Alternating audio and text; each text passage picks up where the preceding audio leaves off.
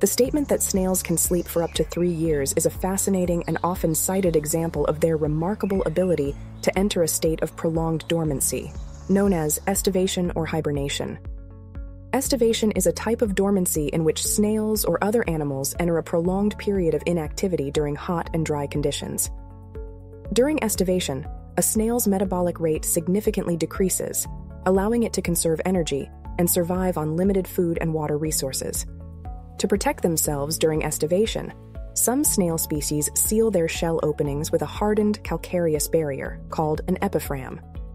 When favorable conditions return, the snails rehydrate and their metabolic activity resumes. They come out of their dormant state and become active once again.